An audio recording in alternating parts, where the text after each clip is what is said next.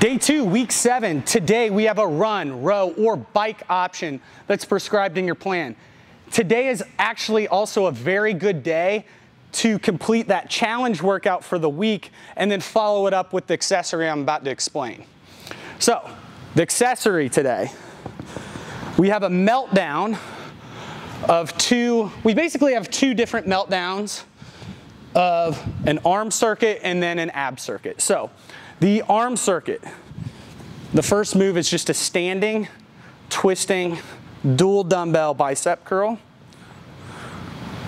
So you'll perform the prescribed reps on the curls. You will immediately move into Williams extensions. So the Williams extension, bring these dumbbells up. I'm going to touch the heads together. From here, I'm going to keep the heads together, bring it to my chest, and then keeping the heads together, fully extend.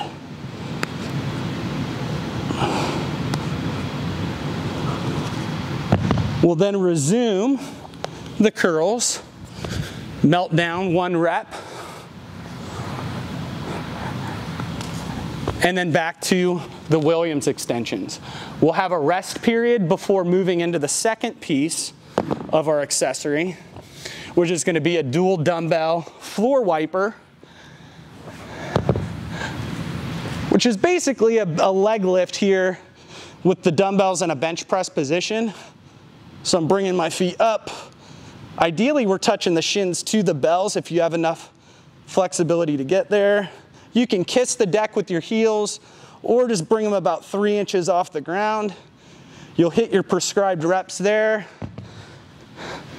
And then you have a dual dumbbell RDL at a 2-1-2-1 tempo. So we're going to go down 2 seconds. 1, 2, pause for a second, up. 1, 2, pause for a second. Down, 1, 2, up, 1, 2. You'd move back to your floor wipers, then back to your RDLs, back and forth until we get down to 1 and finish. Enjoy this one today.